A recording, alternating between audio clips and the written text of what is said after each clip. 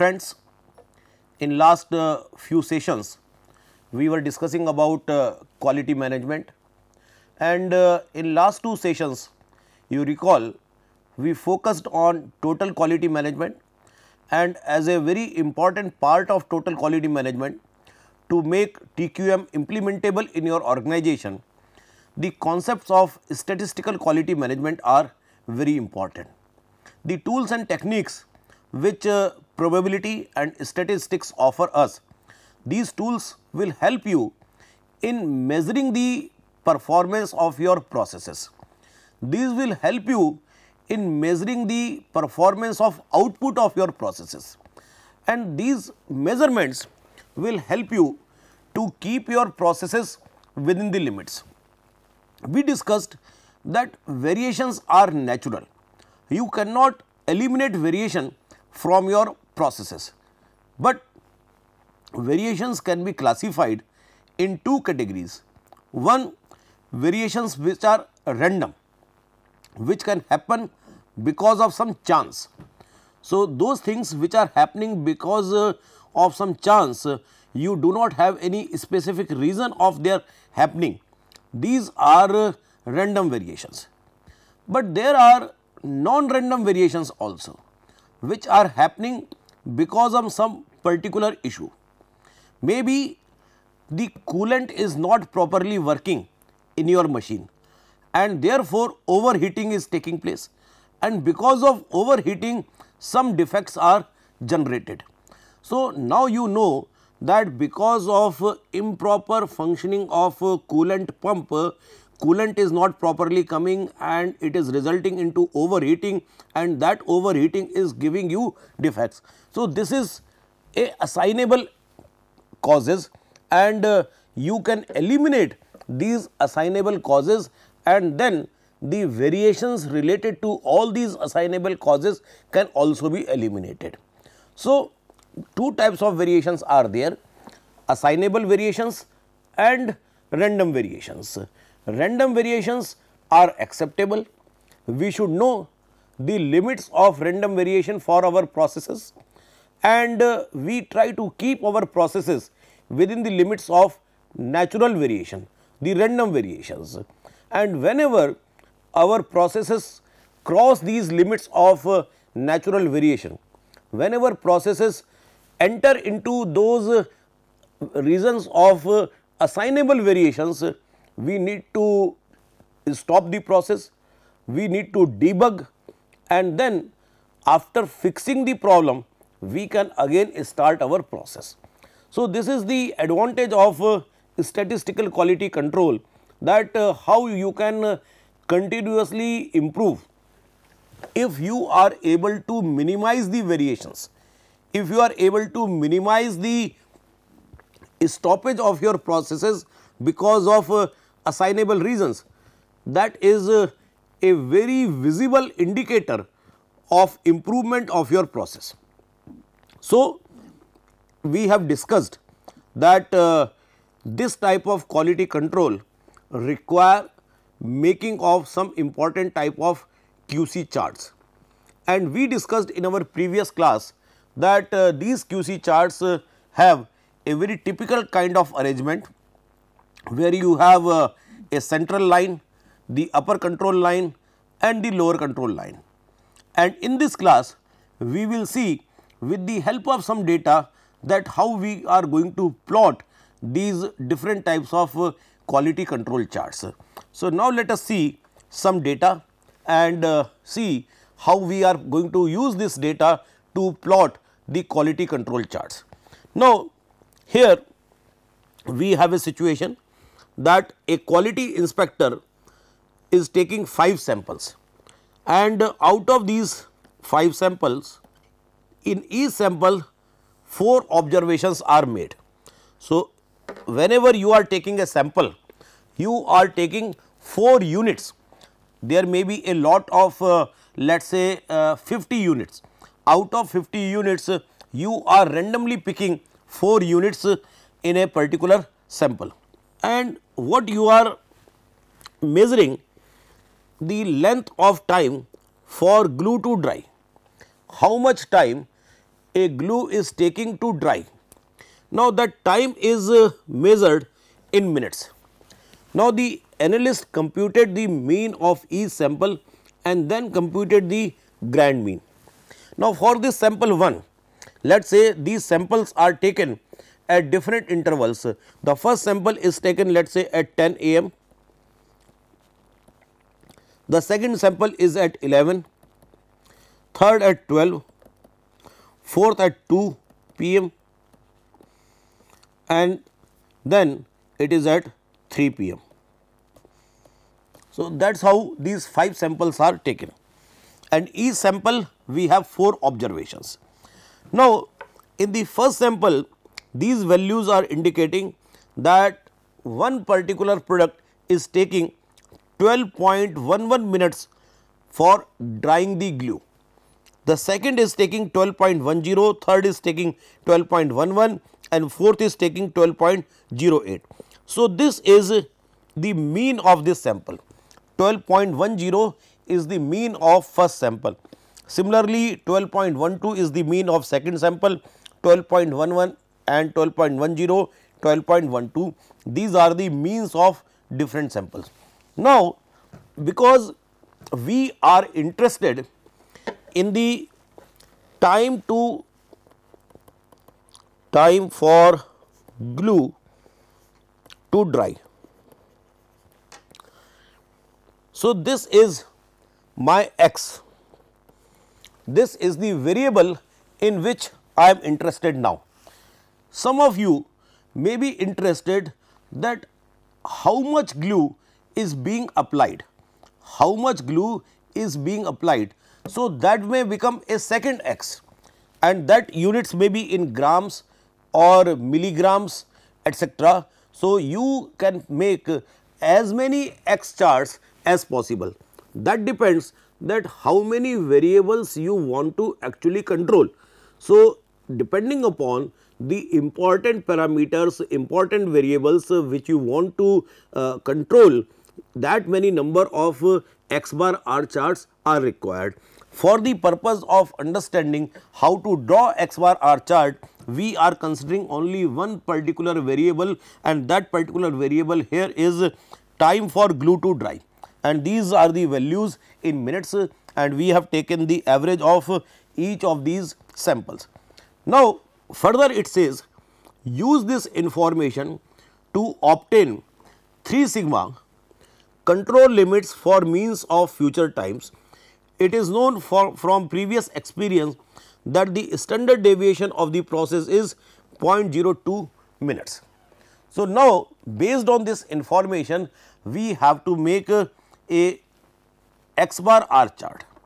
Now, we have already seen the calculations of, so you can say that this is x1 bar, this is x2 bar, this is x3 bar, this is x4 bar, this is x5 bar. So, the average of x1 bar to x5 bar is x double bar. So, now we are doing the calculation of x double bar. So, x double bar is actually the x1 bar to x5 bar divided by 5, and that calculation is done here, and that is coming 12.11, and all these values you please remember are coming in minutes. So, these are the calculations for x bar, x double bar for plotting the central value or central limit for the purpose of this chart. Now, the important thing is you have to find 3 important values in the chart, and in this case we have CL, UCL and LCL. CL we have found, that is 12.11, CL is 12.11. UCL and LCL, UCL and LCL, these are equal to CL plus minus 3 standard deviation. That is given in this problem. that we are going to follow 3 sigma control limits. So, as we have discussed in our previous sessions also that all the natural variations, all random variations or all variations because of chance are considered within the 3 sigma natural limits. So, if though in this problem it is mentioned, but even if it is not mentioned, you will take 3 sigma. Normally, if you want to have some other limits, if you are going to have more stricter norms, then you can have a plus minus 2 sigma limits or plus minus 2.5 sigma limits. So, that may be a very specific case depending upon some very crucial items, but in general we take plus minus 3 sigma limits, though it is mentioned, but it may not be mentioned also. So, you are going to calculate plus minus 3 standard deviation.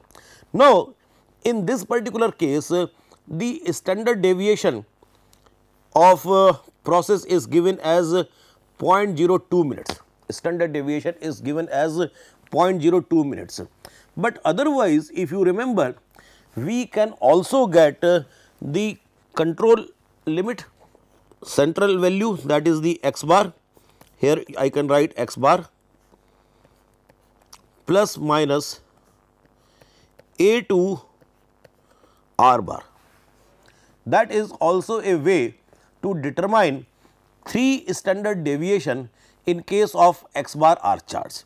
Now, here for that purpose I have to calculate the value of R bar for each of these samples. Now, how do I calculate the R first? Like for this first sample, when values are 12.11, 10, 11, 0.08. So, the maximum value R1, let me write R1 here, that will be x max minus x min. X max is 12.11 and x min is 12.08. So, this becomes 0.03, that is the value of R1. Similarly, R2 will be 12.15, that is x max for this sample, and 12.10 will be x min for this sample. So, R2 will be 0.05, R3 will be again x max minus x min, x max will be 12.15 minus 12.09, that is 0.06. Then R4 will be 12.12 minus 12.08, that is 0.04, and this is R5, that is 12.14 minus 12.09, that is 0.05, and you will take average of all these R values.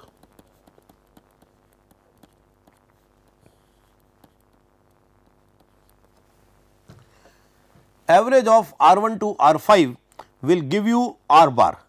So, if I calculate the R bar and the value of A2 I can take, if you remember we discussed a quality handbook data, and in that based on the sample size different parameters are given A2, D3, D4 etc. So, if I take that value of A2 from that table and use this R bar value, I can also get the value of upper control limit and lower control limit using this formula. But since directly in this particular problem the standard deviation is given as 0.02 minutes. So, I need not to go for this lengthy calculation of determining the upper control limit and lower control limit. Directly using this formula, and the number of observations are given to me as 4 in this. So, 3 into 0.02, that is the standard deviation for each sample, divided by number of observations under root, you will have, and this is plus, this is minus. So, this becomes 12.14 that is the value here, and this LCL, this is the value of CL 12.11 and this is 12.08. So, this becomes the valuation of upper control, central limit and lower control. So, now you will plot different values of x bar on this chart. Now, the first value of x bar is 12.10. So, let us say this is samples.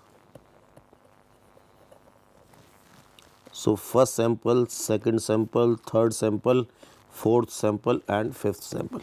So, first sample is 12.10, it will come somewhere here, because our central line is at 12.11. So, it will be slightly below the central line. Second sample is 12.12, it will be slightly above, this is 2. The third is 12.11, which is going to be at central line, third. Fourth is 12.10, it is here. Fifth is 12.12, it is here. So, you see, if I join these 1, 2, 3, 4, 5, all these 5 points are within UCL and LCL.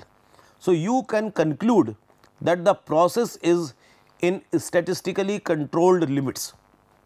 No point is above to UCL and no point is below LCL. If some point is above UCL, it means more variations are happening. If some point is below LCL, that also means more variations are happening. So, both these are undesirable, that the production process is not in the control if it is beyond UCL and LCL. We immediately stop and see why it is happening. So, this is how my x bar R chart is being plotted. Sometime you need to have two charts together, like in this case we had x bar chart and then you can have R chart also.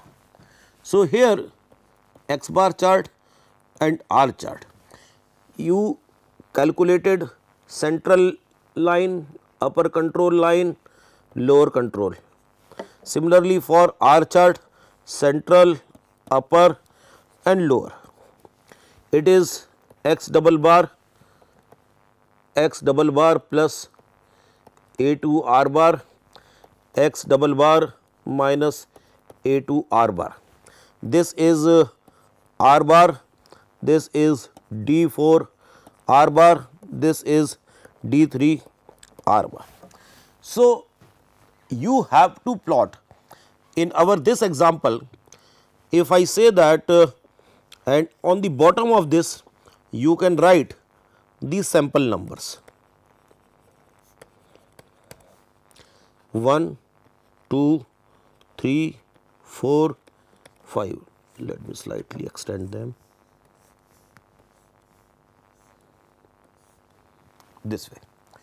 You will have the value of 1 coming here and value of 1 may come here.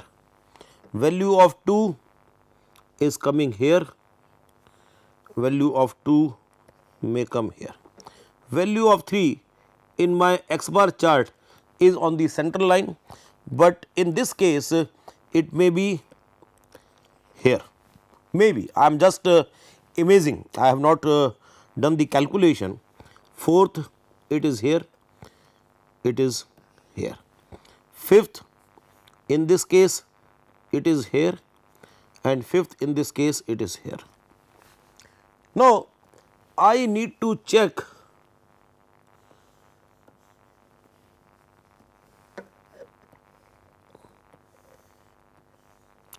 both these diagrams simultaneously, and here I see that these 2 points are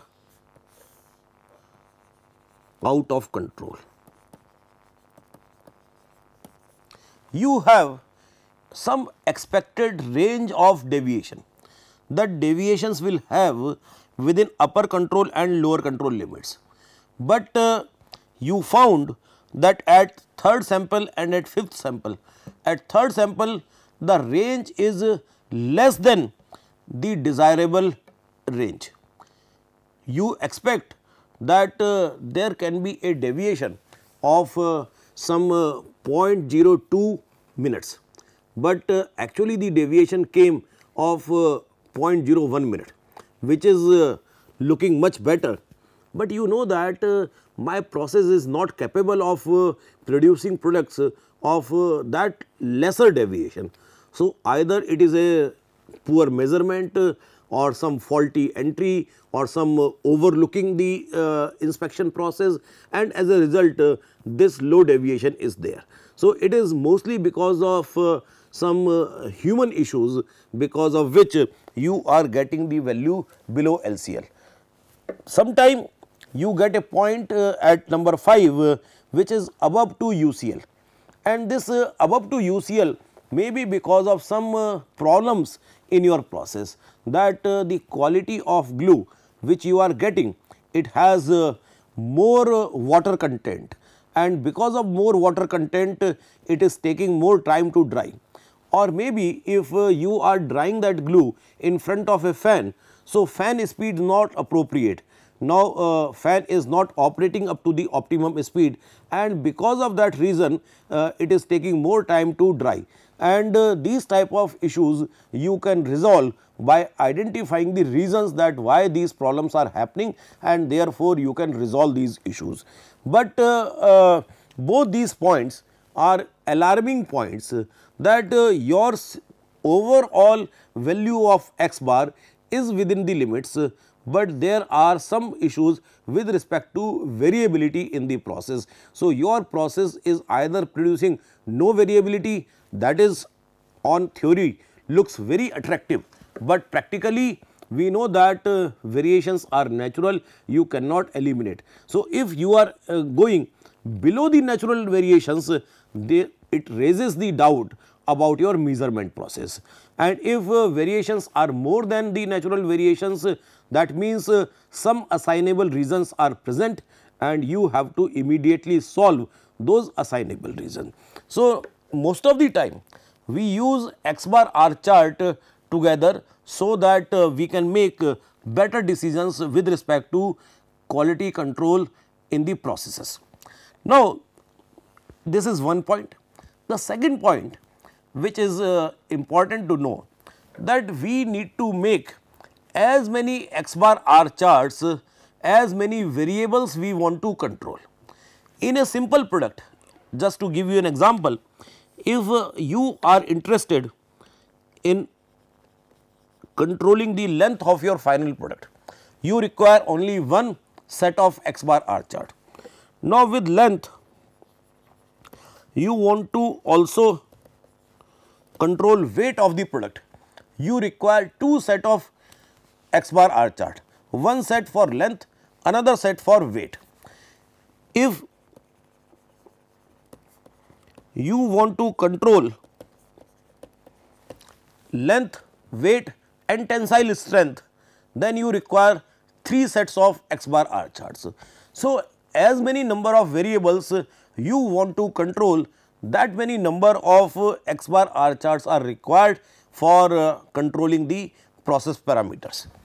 After understanding the x bar R chart and how do we plot these x bar R charts, now we move to another category of charts which are control charts for attributes. Control charts for attributes are very different than the control charts for variables. Now, first we need to understand that what is an attribute. What is an attribute? So, attributes are used when these are the kind of, you can say, process characteristics, and the process characteristics which can be counted rather measuring.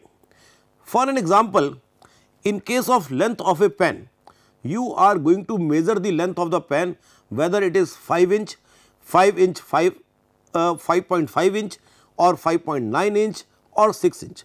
So, you are measuring it, and when you are measuring a particular characteristic, it becomes variable.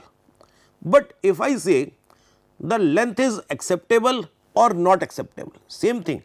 But if I say that the length is acceptable or not acceptable, so I will give answer that out of these many pens which I have produced, the length of these pens are acceptable and these pens lengths are non acceptable. So, now it becomes an attribute. So, attributes are those things, those process characteristics which are counted, not measured. So, if you are measuring something, then it is a variable, and if you are counting it, then it is a attribute. So, how many products in your finished product are acceptable? So, you are having a lot of 20 products, and out of a lot of 20 products, you are counting that 4 products are defective and 16 products are acceptable. So, this type of count is actually giving birth to the control chart for attributes.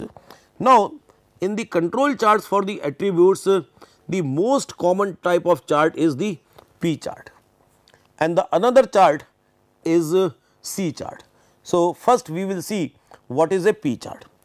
Now, a P chart is appropriate when the data consists of 2 categories of items: accepted, not accepted, yes, no. These are the 2 categories. So, when your data is divided in these 2 type of categories, a P chart is more suitable.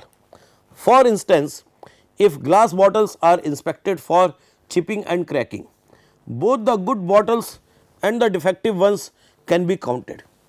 So, you have as an end product some glass bottles available with you, and you are seeing only these things in that glass bottle, that whether it is chipped, some chip has come out of that glass bottle, or is there any crack in the glass bottle.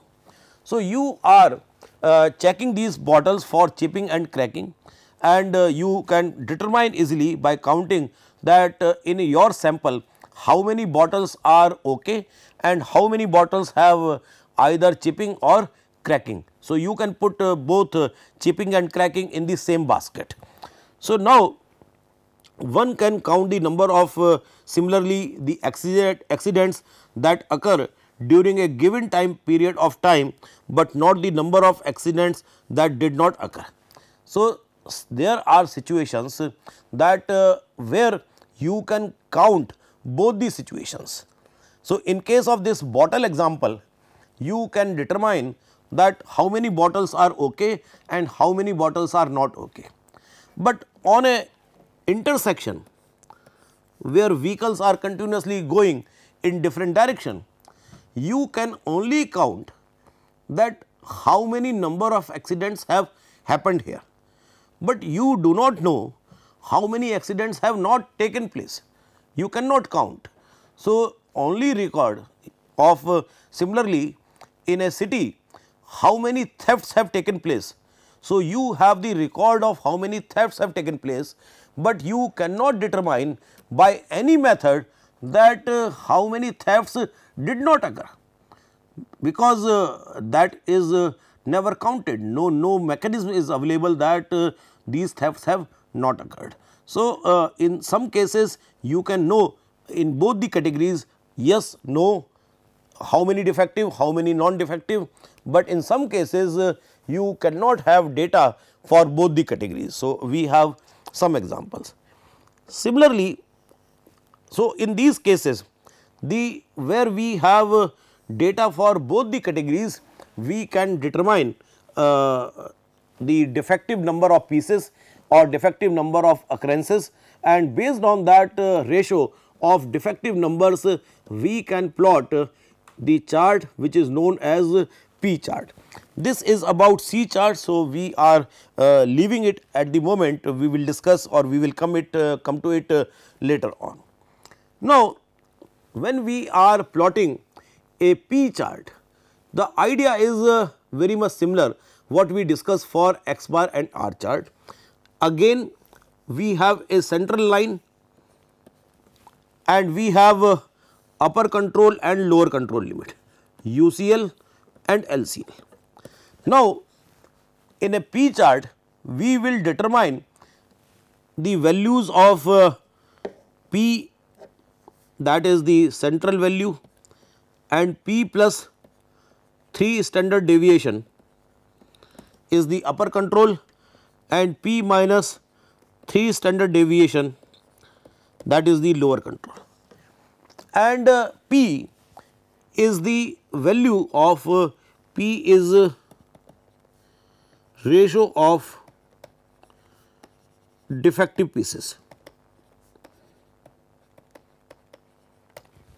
So, here the formula of upper control and lower control is P plus minus Z into the standard deviation in P value, and this Z is normally 3 sigma, because we want to have all these deviations within the natural range. So, by default the value of this calculation of upper and lower control limits is plus minus 3 standard deviation. So, this is the formula for calculation of this standard deviation, that P into this is like this. If it is more clear if I write in this way, divided by n. So, this is the formula for calculation of the value of standard deviation in case of P chart, and you will multiply this by 3 to get upper and lower control limit, and we will do 1 or 2 numericals based on this formula, that how to plot a P chart in our next class. With this we come to end of this session. Thank you very much.